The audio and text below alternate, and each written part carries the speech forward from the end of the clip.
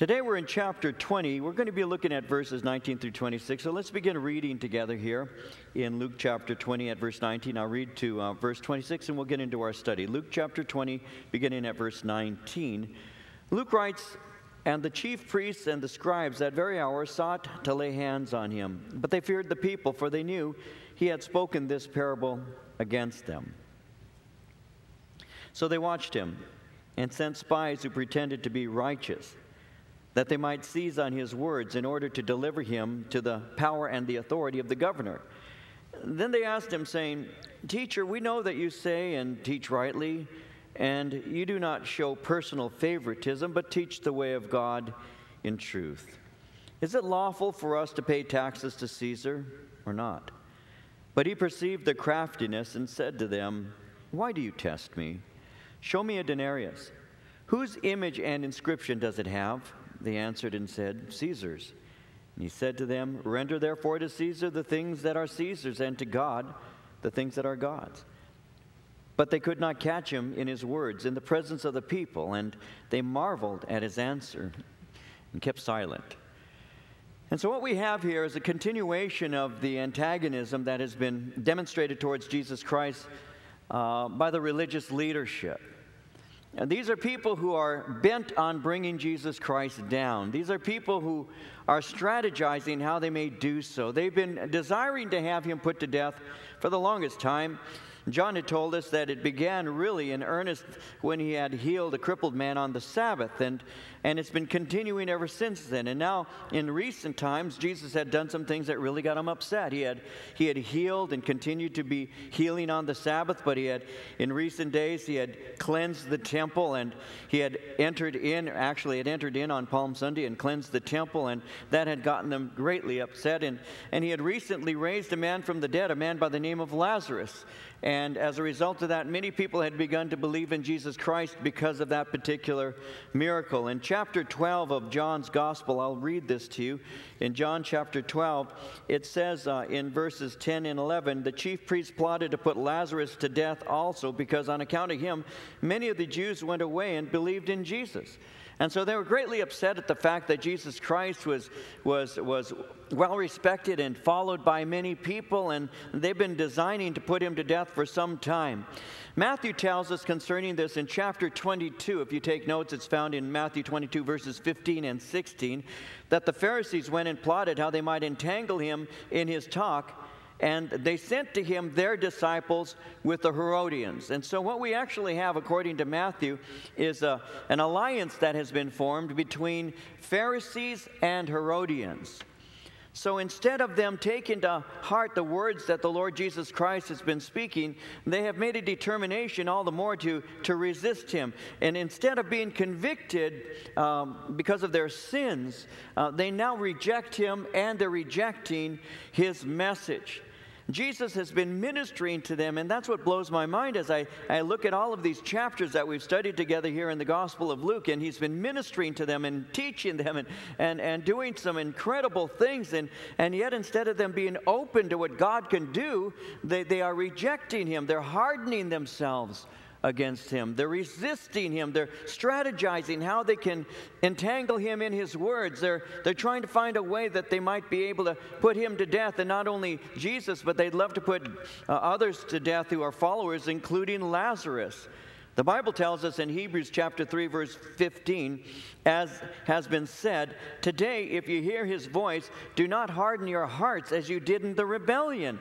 If you have an opportunity to hear and to respond, the writer of Hebrews would say, then respond. Don't be in that state of rebellion. You hear what God's saying? Respond to him. Stop rejecting him. Stop resisting him. So many times people will hear a message and hear a message and hear it again, and just constantly harden their hearts against it. How many times have you been to church where you've heard a message, you've read the passage for yourself, you've heard a message, it has spoken to you, it has convicted you, and maybe there in that pew, there in your seat, you're saying, this is true, I have to do something about it. But the minute you walk out, you go right back to what you've been doing. You harden your heart. Well, that's what took place here.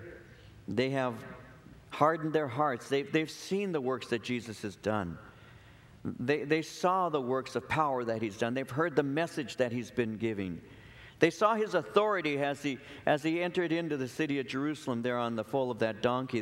They saw the people there as they were crying out, Hosanna to Jesus Christ. And instead of joining in with that happy throng, those people who were crying out praises to him, they actually went so far as to tell Jesus to silence his disciples. They just could not hear what the Spirit was saying. They hardened their hearts. They wanted nothing to do with it. And so instead of responding, they're plotting against him. And so what they do is they get together, these Pharisees, with a group of people called Herodians, and they, as Matthew had said, they plot how they might entangle him in his talk. Now, when Matthew said that they were trying to entangle, that word entangle means to ensnare or entrap. It's a word that was used to speak of trapping birds. What they're trying to do is they're trying to elicit from Jesus a remark that can be turned into an accusation against him. And so they're watching him. That's what we see in verse 20 here in Luke chapter 20. It says, they watched him and sent spies who pretended to be righteous, that they might seize on his words in order to deliver him to the power and the authority of the governor. And so they're not taking direct action. Notice that with me. The reason is because they fear the people. For them, it would be wiser, it would be easier to get Rome to make a move on Jesus Christ. And so they have formed an alliance, even as we read a moment ago in Matthew 22.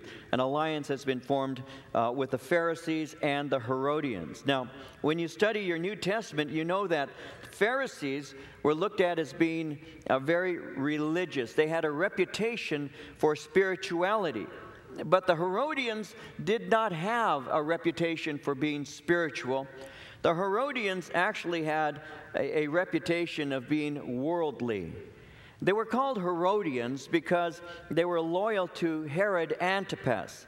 Herod Antipas was the one who imprisoned and killed John the Baptist. And these Herodians were people who actually gave their allegiance to Rome because Rome had granted them power. Normally, Pharisees and Herodians would be antagonistic toward one another, but now they have joined forces. They've united against Jesus Christ. It's that old saying, the enemy of my enemy is my friend. And that's what you have here. You have two antagonistic groups that normally would be at odds with one another, who normally would be antagonistically opposed to one another, but now they have formed an alliance. And they are forming this alliance because it's been made clear that Herod Antipas would like to kill Jesus Christ. Remember in chapter 13 here in the Gospel of Luke, do you remember at verse 31 where we had read some Pharisees came saying to Jesus, get out and depart from here, for Herod wants to kill you. Well, the Herodians and the Pharisees now are joining forces. And as they join forces, that joining of the Pharisees and Herodians actually will add credibility to the charge that they're about to form. Because everybody knows that Herodians and Pharisees don't get along, and therefore if they're united over something, there must be some truth to their accusation. And so what they're doing is they're trying to entrap Jesus. And notice they're trying to trap Jesus through the things that Jesus Christ has been saying. That's what they're trying to do. They're trying to entangle him in his talk. They're like seasoned politicians, if you will. They expect him to say something that they can use to turn against him. All you have to do, and we know this, it's a political year, and we see this already, all you have to do is follow somebody around with a camera long enough and record everything they're saying, and before you know it, you'll discover that they say one thing to this crowd and they say something else to another. These are seasoned politicians, and so they're basically thinking that they can entangle Jesus in the things that he's saying. You see, the Proverbs, in Proverbs 10, verse 19 says, in the multitude of words, sin is not lacking, but he who restrains his lips is wise. They figure that if Jesus speaks long enough, he's going to say something they can catch him with and use as an accusation against him. It's what the psalmist is talking about in Psalm 56, verses 5 and 6, when he says, all day they twist my words. All their thoughts are against me for evil. They gather together, they hide. They mark my steps when they lie in wait for me. So all day they twist my words, their thoughts against me are for evil. That's what's taking place here. And so they're trying to catch Jesus Christ, and so they're doing so under the guise of being righteous. Notice how it says, verse 20, they watched him, sent spies who pretended to be righteous, that they might seize on his words in order to deliver him to the power and the authority of the governor. They're hoping he's going to say something that can get a capital charge lodged against him. And ultimately, we know that we'll be seeing that is exactly what they do.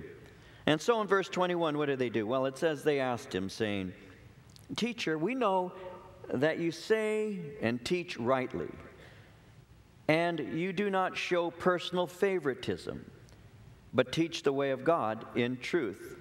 Is it lawful for us to pay taxes to Caesar or not?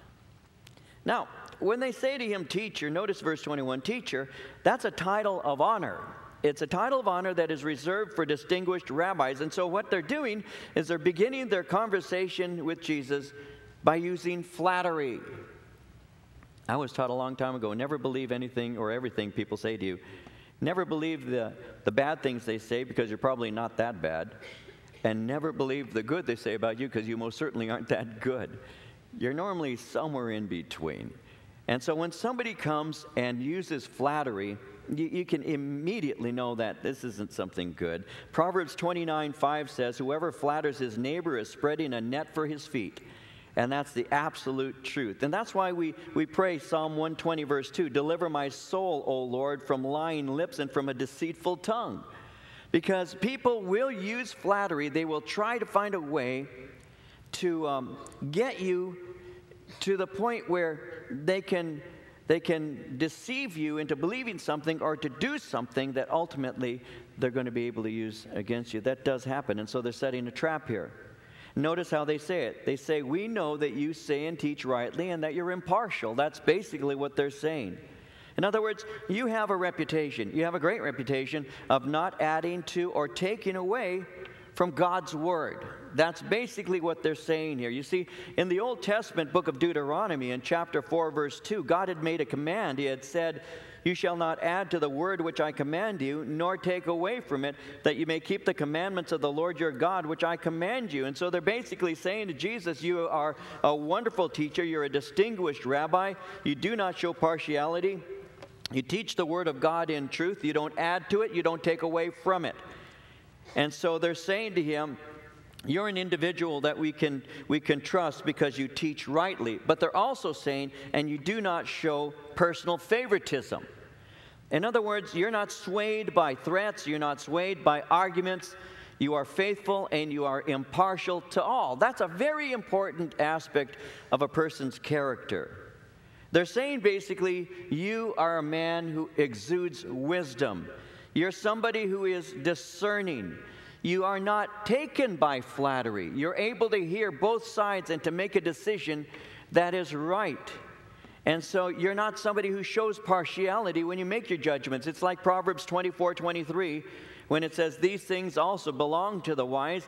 It is not good to show partiality in judgment. And that's the absolute truth. It is not good to show partiality in judgment. This is something I've taken to heart as a man who wants to be a strong Christian, to try and to hear things in a fair way and not to show partiality, not to say, well, this is my friend, this is my brother, this is my wife, my child, you know, and therefore blood is thicker than water. Whatever it is, I'm going to believe them. I'm not quite like that. I actually learned that from my mom, because my mom told me when I was a kid, you know, quite a few years ago now, my mom has said, you know, well, David, when somebody says to me that you did something bad, she said, I'll tell them I don't doubt it. Thanks, Mom. But she'd say, I don't doubt it. He does worse, you know, than what you've seen. And she was right in that. The point she obviously was making is, you know, truth really must prevail. And every human being is capable of doing wrong. And just because you're my son doesn't mean that I'm going to back you in everything, because if you're wrong, and we have to deal with what is wrong. Not everybody does that. There's quite a number of people who say, was my kid right or wrong? You see, there was a time years ago now, of course, that if somebody's kid did something wrong and a neighbor brought the kid to the parent and said, I'm sorry, but your kid was just cussing, or your kid just beat up my son or whatever, you know, the parent of the kid who had done wrong would thank the neighbor for actually caring enough to let them know how bad their kid had been, and then they would take that kid into the house and they would deal with them. That's the way it was. It used to be that way, not anymore. Now if you approach somebody, there's a good chance if you approach them and say, I'm sorry, but your kid was just using some pretty foul language, they might cuss at you too. So, they defend their kid, their kid's right or wrong, and that's just not the way to do things, because truth has to prevail. And that's basically what they're saying here. They're saying, we know that you're somebody who is not partial in your judgment. We know that you teach the Word of God rightly. You're an individual who is known for having integrity, and because of that, we think we can ask you a question. But in reality, what they're doing is they're setting a trap for him. And notice what the trap is. In verse 22, they say, is it lawful for us to pay taxes to Caesar or not? That's their trap. When they say, is it lawful for us to pay taxes to Caesar, it's another way of saying, is it lawful for us as religious Jews occupied by a foreign nation to pay taxes to pagan Romans? It really has a religious base to it. They had to give taxes. The Jews would give a tax of 1/10 of their grain. They'd give 1/5 of the wine and oil. They'd give 1% of their income tax as wage earners. And as they did so, the tax would be used to support Roman troops that were occupying the nation of Israel. And that made their taxing of the Jews a very hated thing. They hated that tax. Because think about it, they were paying for an invading army to remain in occupation in their country. How would you like to do that here? How would you like it? I wouldn't like it if a nation invaded the United States, overthrew us, and I have to pay my tax money to keep their soldiers guarding me and my family. It would be something that I think most Americans would hate too, and the Jews hated it. The Jews hated it tremendously. It was a hated tax. As a matter of fact, hatred for that tax sparked a revolt in AD 6, and is even referred to in the book of Acts. It's found in Acts chapter 5, verse 37, when one of the teachers of Israel, a man by the name of Gamaliel, said this. He said, Judas of Galilee rose up in the days of the census and drew away many people after him. He perished, and all who obeyed him were dispersed. He's referring to a riot, an uprising that took place over this hated tax. And so the Jews hated the tax. For them, it was a perfect question. You see, the reason it's a great question to ask is this. If Jesus says, pay the tax, he alienates the Jewish population. The Jews hate that tax, so they're going to reject him. But if he says, don't pay the tax, now he's going to be accused of rebellion against Rome, and he can be arrested. And so they think that they have him on the horns of a dilemma. Funny thing about this whole thing is the Herodians supported the tax and the Pharisees rejected it. And so they bring this question that even they fight over to the Lord Jesus Christ. But notice how it says here in verse 23, as they have asked that question, is it lawful? Well, verse 23, he perceived their craftiness, and he said to them, why do you test me? Perceiving their craftiness is another way of saying he knew their hypocrisy. In other words, he saw through them. Proverbs 1:17 says, surely in vain the net is spread in the sight of any bird. Psalm 44:21 says, he knows the secrets of the heart. And Hebrews 4:13 says, there's no creature hidden from his sight. All things are naked and open to the eyes of him to whom we must give account. Jesus saw right through them. He saw right through the insincerity of that question. There have been times when even I, as just a regular guy, have had somebody approach me and ask me a question, and sometimes they've used flattery. As a matter of fact, often they have. Oh, Pastor, I know that you'll tell me the truth if I ask. And then they'll ask a question that they're trying to entrap me with. It's happened many times in my ministry, and I find it interesting, you know. There have been times that I actually got to the point where I would ask, do you want an honest answer to that, or are you trying to start an argument? You want an honest answer? I can give you an honest answer if you want one. Or is it an argument that you want? Because if it's an argument that you want, I'm not going to argue with you.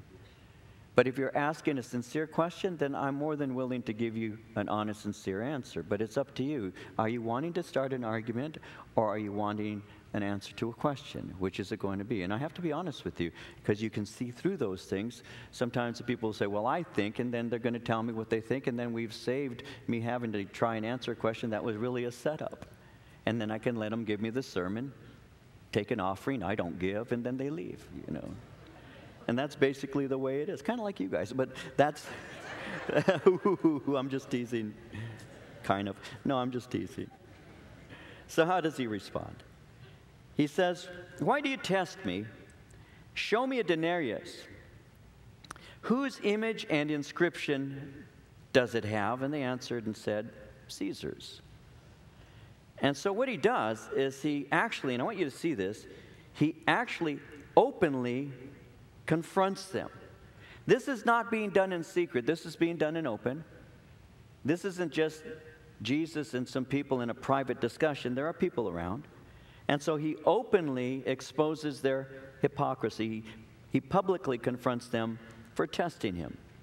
You see, this is something, sadly, that in the nation of Israel's history, their forefathers were guilty of. Their forefathers had been guilty of testing the Lord. As a matter of fact, in Psalm 95, verse 9, God says, your fathers tested me. They tried me, though they saw my work. You're not to test the Lord thy God, and yet this is what they're doing. They're testing him. They're trying him.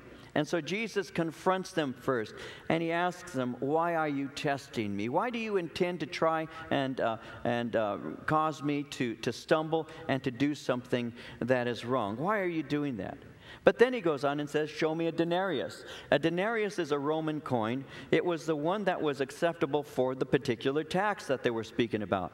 When you would look at a denarius, on one side was an engraving of the emperor, and on the other side was an engraving of Caesar sitting on a throne in priestly robes, being designated as a high priest. And because at that time it was common for emperors to claim to be divine, they would even refer to themselves as God's son. And so this was a coin that the religious Jews hated because it was idolatrous and it was blasphemous. But he says, show me a coin. And they have one, and they show it, and he asks the question, whose image and inscription does it have? Well, they answer, and they say, well, it's Caesar's. So they're waiting with bated breath, because if he denounces Caesar, we now have a basis of an accusation. We can now form a charge. We can take it to the governor, and we can get Jesus Christ put to death. They're not expecting the answer that he gives there, though, because in verse 25 he said to them, render therefore to Caesar the things that are Caesar's, and to God the things that are God's. They didn't expect that, I promise you. His answer, simply put, is this. It's perfectly legitimate to pay Caesar because the tax is under his domain. And taxes serve a purpose in society because the taxes do things like building roads and ensuring that police are part of a society that can keep that society safe and orderly. And so he's saying there are things that you do. You pay your taxes because there's a place for that. In other words, the state has a right to assess taxes because taxes lie within the sphere of its responsibility. So he says, pay your taxes. And I, as an American citizen, bringing this into a 21st century application, I pay my taxes too. I pay no less than I'm supposed to, and I do my very best not to pay any more than I have to.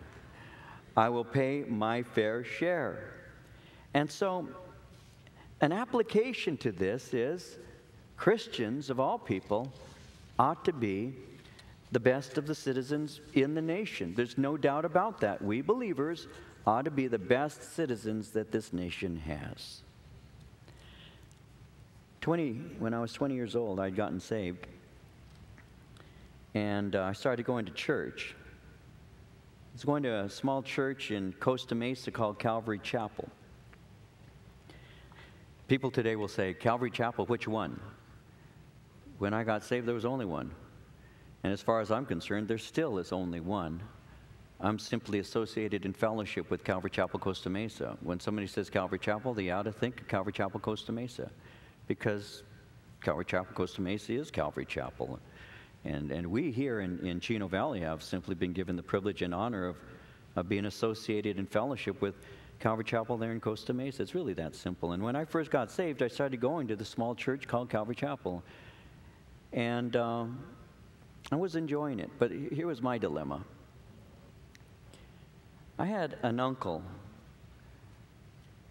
who had invited me to come and spend some time, to actually move and to live with him for a while. He sent me a letter and invited me to come, and I had just gotten saved, and I really didn't want to go live with my uncle, but he had asked me if I would come. As a matter of fact, he ordered me to come. It was my Uncle Sam. I got drafted. And I didn't want to go. I didn't want to go.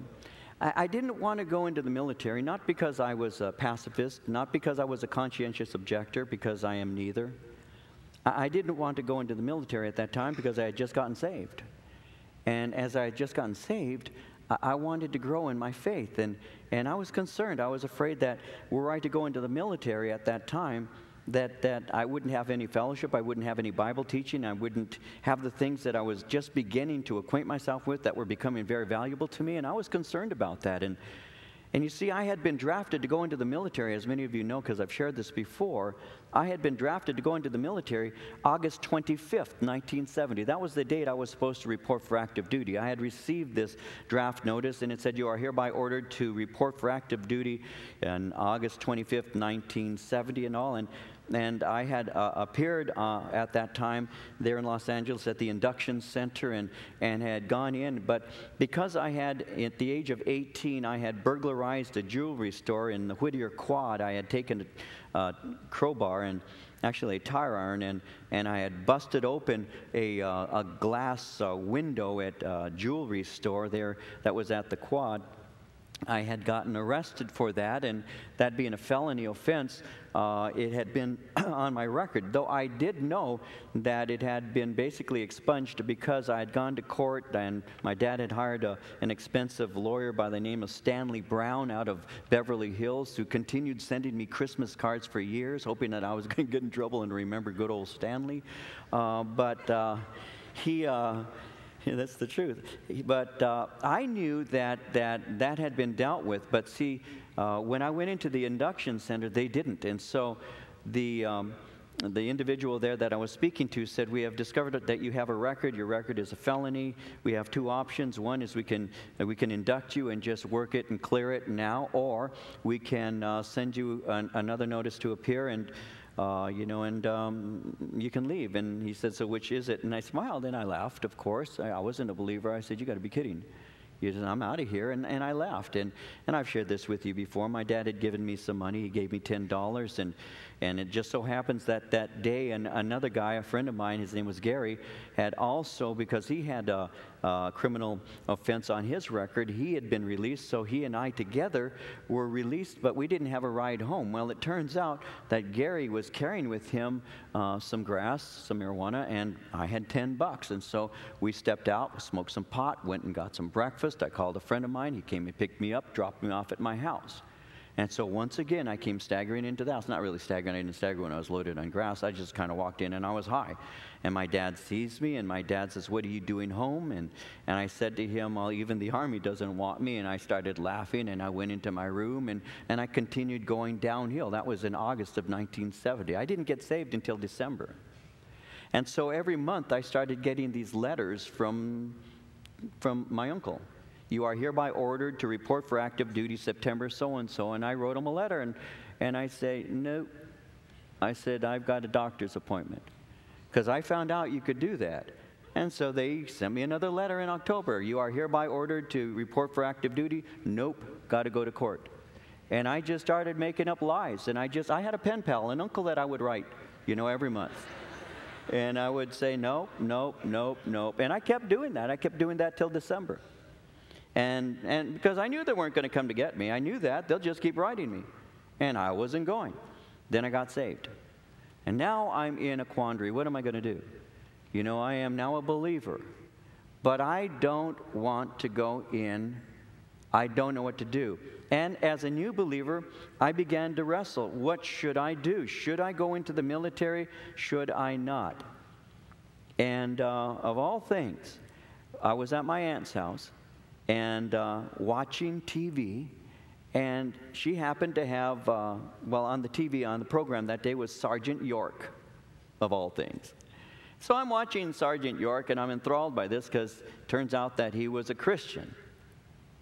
And he has the option of going into the military or choosing to be a conscientious objector. And he goes off someplace in the movie to pray and seek the Lord. And the answer comes to him, render unto Caesar the things that are Caesar's, and unto God the things that belong to God. And that is the scripture that Sergeant Alvin York, the most highly decorated individual from the 82nd in World War I, that's what got him into the military in the first place. And so when that happened, I thought, the Lord has given me an answer. Render unto Caesar the things that belong to Caesar, and to God the things that belong to God. And that's why I made a choice to go into the military. And so what I ended up doing is volunteering. They called it volunteering for the draft. I volunteered for the draft. I chose my induction date, March 15th, 1971, and I went into the service. And that's how that worked. Because I did believe, and I do believe, that the scriptures are very practical. I do owe the government that I have freedoms under, I do owe them certain things. And I owe God certain things. And so that's how I made my choice.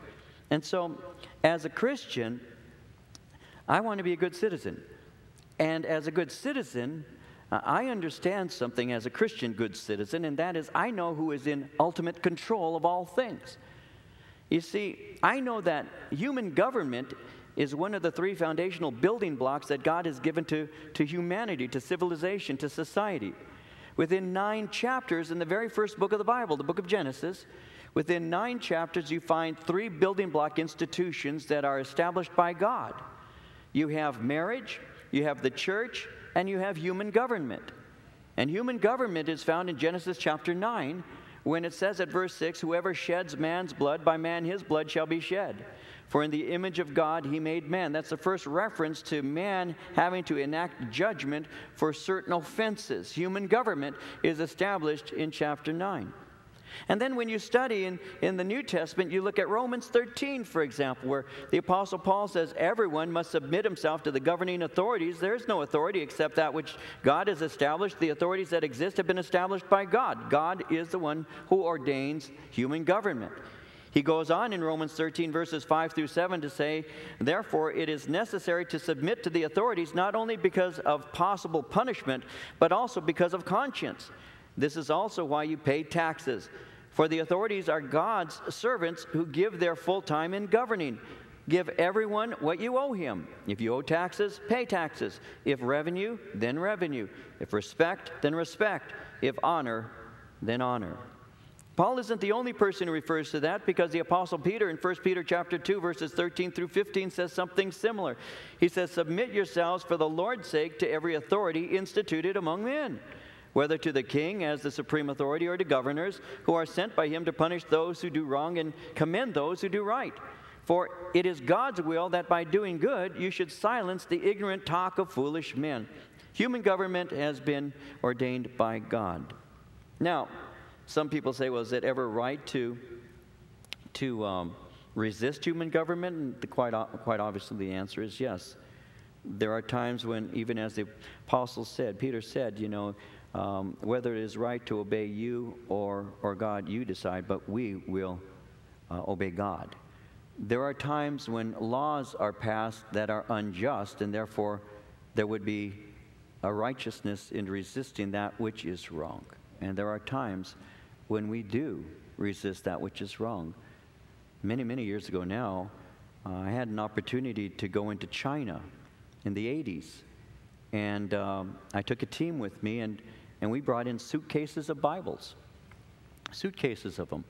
Because in China, even to this day, there's a restriction on the availability of Bibles in Chinese, and yet the Chinese government restricts the freedom of religion And these believers, many people didn't even have a Bible. I mean, we were aware of churches that in churches of several hundred, they had one Bible.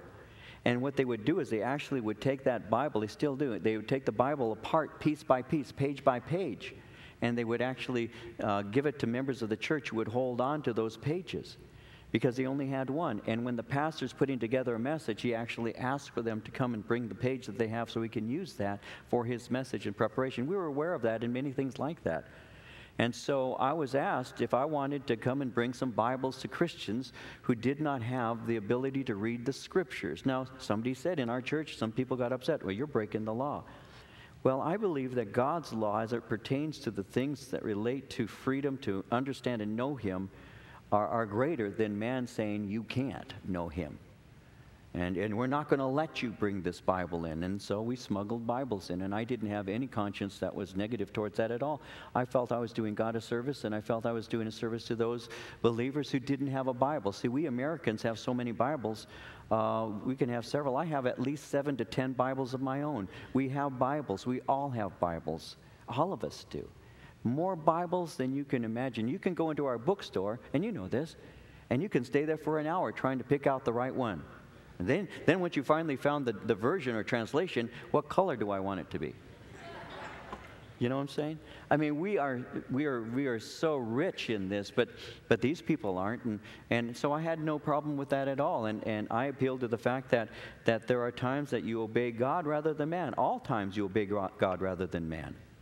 And so that's something that I have conscience towards and I'm aware of. Yes, we honor government until it begins to impose itself on us in the worship of God and in the exercise of our conscience towards Him. Now, to try and become a little practical, again, it's an election year. I can say a few things, I'm not going to tell you who to vote for, and you know that. But I do think it is something that I cherish, I relish, is something I do. I encourage all of us in here to take part in that. And what we do is we have the opportunity here in the United States to vote.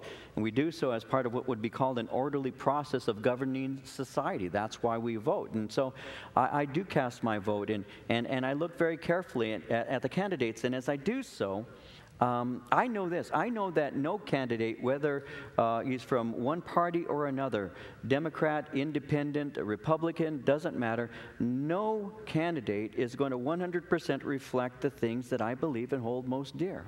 Not one is going to. And I'm aware of that, and so are you. But I feel a responsibility to cast a vote. How do I do that? How do I make that choice? How do I make that decision? Well, I see it as a moral choice. So I spend time looking at candidates' records. I look at a variety of things that they believe and do, what their track record is, etc. But I especially like to concentrate on issues that are moral. And so I try to determine certain things. I try to determine if I perceive them to have some honesty about them. Do they have stability in their judgment? Are they mature? Are they experienced? Are they in line pretty much with the views that I hold? I begin to ask questions. I don't vote. I'm not one who votes just a party, though I have a registered party I belong to. I don't feel any compulsion whatsoever, compunction at all, to have to always vote that ticket, and I don't. I vote the candidate that most reflects what I believe. And so I ask questions, and I ask moral questions. I want to know how they stand on various things, of course. I want to know how they stand on issues of economy, of course, and military. Those are quite obvious, those kinds of things. But I also ask questions of them, like what is their stand on partial birth abortion? How do they feel about abortion in general? What do they feel about education? Are they encouraging parents to decide where their kids go to school? How do they stand on issues that relate to that? I look at their moral issues. Do they support and endorse homosexual movement? Are they in favor of homosexual marriage? Do they restrict people from the right of freedom of speech by endorsing things like legislation that relates to what is called hate speech? Because I know that if you can pass certain legislation that relates to hate speech, then you've opened up Pandora's box. You've opened up a slippery slope has now been entered into, because If you can penalize a person for calling somebody else a certain name to the point of imprisoning them, I also know that you can tell a pastor that he cannot preach the Word of God as it pertains to things like issues of homosexuality. I know that, and I've seen that it's already true in countries such as Sweden, where they imprisoned for 30 days a pastor who gave a study on homosexuality and said God is opposed to it. They said it's a form of hate speech, and he was put in jail for 30 days. I know that in Canada, they ban teaching against in opposition to homosexuality because they say it's a form of hate speech. And I also know that there are those of religious persuasion, such as Islam, that are actually encouraging that kind of legislation, because if that legislation is passed, then if I speak as a Christian pastor and say Islam is incorrect or wrong, then they could possibly use that against me, say that I am hateful towards their religious beliefs, and I could be fined or put in jail. These are the things that are taking place right now, and I'm aware of those things. And we need to be too. I know that the next president of the United States is going to probably appoint 2 or 3 Supreme Court justices. I know that. I know that there are some justices right now who are very old and waiting to retire, but they're waiting to see who's elected as the next president, because Supreme Court justices continue in office until they voluntarily retire or they die. And they do not want certain judges to be placed in there. And the next president of the United States is going to be loading the benches with judges. I'm aware of that. And I also know that though we have a form of government that is divided into 3 basic fundamental blocks, I know that the judiciary is actually superseding the other areas of government. I know that because they are the ones that are having laws passed that are restricting my speech or attempting to restrict my freedom of religion and conscience. I'm aware of those things, and I know that the next president who's going to be in office is going to be supplying us with new justices who are going to be more than likely activists who are going to be presenting not the constitutionality of law, but rather they're going to be bringing in their idea, their take, their spin, and they, through the law, are going to change the moral tone of the United States. I'm aware of these things, and so should you be. And that's what informs me when I involve myself in the political process. I render unto Caesar the things that are Caesar's, but I also render unto God the things that belong to God. And I make sure that I'm aware of those things. You see, on the one hand, I'm aware of what government is. I know how it is established and how it runs. But I also know, as Jesus said, that I'm not to withhold from God what belongs to Him. And so the point he's simply making here is pay your taxes to Caesar, but reserve your worship for God. You see, in 1 Corinthians chapter 6, verse 20, Paul said, you were bought at a price, therefore honor God with your body. You were saved, honor God, and you do so with all that is within you.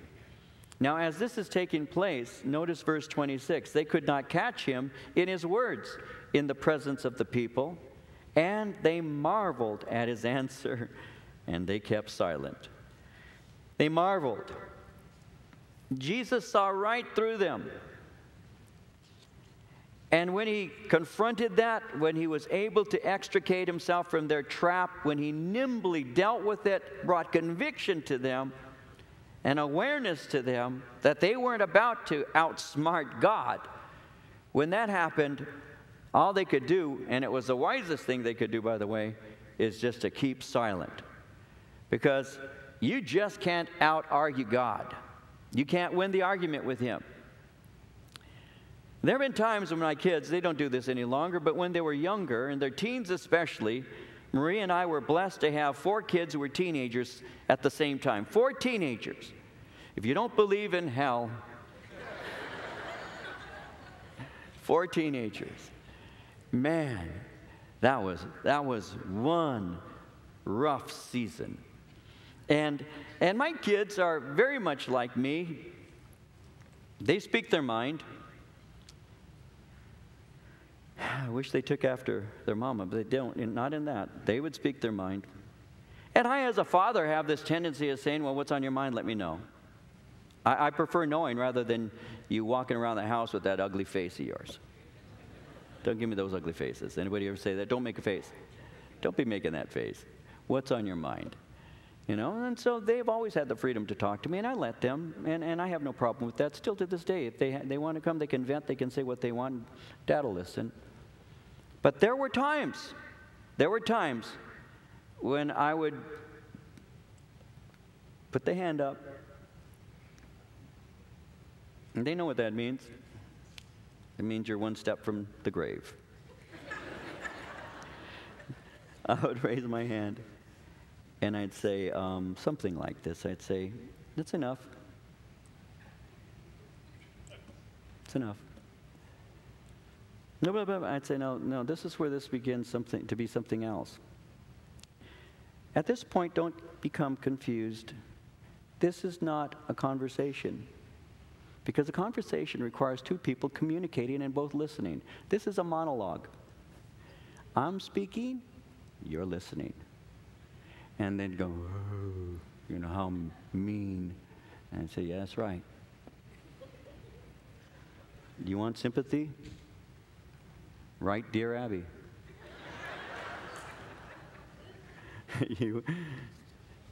Because this is Dad speaking, and this is not a conversation, so don't get confused. See, this is what you're going to do. You know, there are times, and those are few and far between, and I actually did that. I actually did. I'd say, no more, no conversation. This is me talking to you. This is what you're going to do. I'm your dad. You're going to listen. That's the way it is. Listen to you long enough, tired of hearing you. This is what you're going to do. It's over. No more. Stop. And this is how it's going to be. That's what dads do, and that's what I would do. You know what? My Heavenly Father does the same thing. This isn't a conversation. You listen to what I'm saying, and it's time for you to be quiet. I think it's an amazing thing that we actually think that we can argue with God, but there's this old saying, your arms are too short to box with God. And it's true. When God has something that He's saying, it's wiser for me to listen. Don't you think it's wiser to listen? It is. Because especially my kids, if they kept spouting off, I would tell them, you know, you're really putting yourself in a bad position because the more you talk, the more problems you're going to have. It's really wiser for you to stop about this point here. You've already dug a hole so deep, you're not going to get out of it for a week. You continue doing that, man, you know what? Stop it. It's time to stop. We who our parents who are involved in our kids' lives, we actually do things like that because we love them, not because we're mad at them and hate them, because we love them, and it's enough. We have to lay down the law. Well, you know what? God does that too. But we think we can argue with Him. We think we can instruct Him. We think we can tell Him what He's supposed to do and how He's supposed to do it. And when He doesn't do it, we get mad at Him. We hold our breath and we pout and we're very angry because we just don't understand. And so you see a godly man like Job, and you see him in the first chapter, how God is speaking to Satan, how Satan is going to and fro throughout the earth, and he's up to no good. And God asks Satan, what have you been up to? And he says, I've been looking around. And God says, have you considered my servant Job? And he says, yeah, but you put a hedge about him. I can't touch him. What have you been doing? God is speaking as an interrogator. He is interrogating an individual and calling that person, Satan, to have to give an account of his behavior, his actions. That's what that's all about. God being God, Satan being Satan, God calls him into account. What have you been up to? I've been going to and fro. When he says I've been going to and fro, it's another way of saying I've been up to no good. I've been looking for something. I've been prowling. That's what it is. He's a roaring lion seeking whom he may devour. And so in Job, we see that. I've been going to and fro. I've been throughout the earth. Okay, that means you've been looking around. Have you considered? Have you weighed? Have you looked at closely? Have you found a weakness in my servant Job? That's what it means when he says, have you considered my servant Job? Of course, God knows that he did. So Satan says, well, yeah, I've been looking for a weakness. I've been looking for some kind of weakness in his life. Yes, I have. I've considered him, and I've come to realize that no matter what I try to do, I can't touch him because you have put something around him. You've got a hedge of protection about him. But you know what? If you were to take his wealth, chapter 1, if you were to take his health, chapter 2, he will curse you to your face. Yeah, you put a hedge about him. I can't touch him, but I can tell you there are two things that matter to Job because these are the two things that matter to humanity in general, health and wealth. My dad, when I was growing up, said, son, take care of your health because you got to work.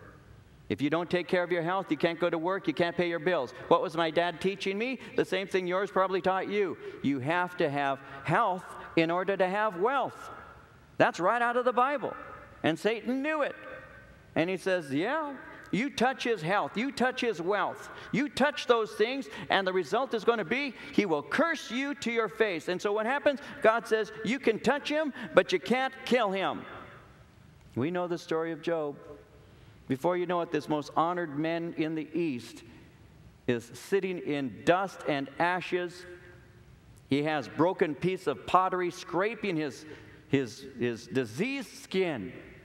Well, the children are singing songs about him and are ridiculing him. And in great misery, he is there suffering to the point where his loving wife says, curse God and die. Thank you, sweetheart. I appreciate your advice. Not today. Shall we receive only good from the hand of God and not evil? In all these things, he did not sin against God with his lips. So what happens? Here comes his buddies, Job's comforters. They sat with him for several days, remained silent. The best thing they could have done is just be quiet, but nope. They have to start giving him advice. You're not getting as much as you should get. You're worse than you think. And off they go. Job, you deserve everything. Now, Job isn't going to put up with that, and he doesn't. So he begins to argue. Finally, he says, I wish I had a mediator, a daysman. I wish I had somebody to go between God and me. I could plead my case, and I could succeed, because I have been unjustly placed in this position. And we read the book of Job up until right around chapter 40 or so, right in that area, when Job says, or rather God decides it's time to break into Job's life in a personal way. And he says, Job, I got a few things to ask you. You've been asking me a lot of questions. Now it's my turn to ask you. Gird yourself like a man and answer me. And then you find a series of questions in the book of Job. Where were you when I placed the stars where I placed them? Where were you when I told the sea and the waves to stop there at the shore and to go no further? If you know these things, please instruct me. And God begins to ask a series of questions to Job. If you know so much, answer the simplest questions, Job. Well, can he? Of course he can't. What happens? We know the story. I put my hand over my mouth, he says to the Lord, and I will be silent. He said, I have heard of you with the hearing of mine ear, but now I have seen you with the seeing of my eye, and I abhor myself. I humble myself before you, for I have spoken wrongly. The best thing that you can ever do is just be quiet. Just let God do what God does. And when Jesus spoke, and he said, answer me, and gave that answer to them, and gave that, show me a denarius. And he says, render to Caesar. They couldn't deal with this. You see, in Job 5, verses 12 and 13, it says, he thwarts the plans of the crafty so that their hands achieve no success. He catches the wise in their craftiness, and the schemes of the wily are swept away. They marvel at his answer, and they're quiet, because you can't out-argue God. And Jesus pointed that out very clearly.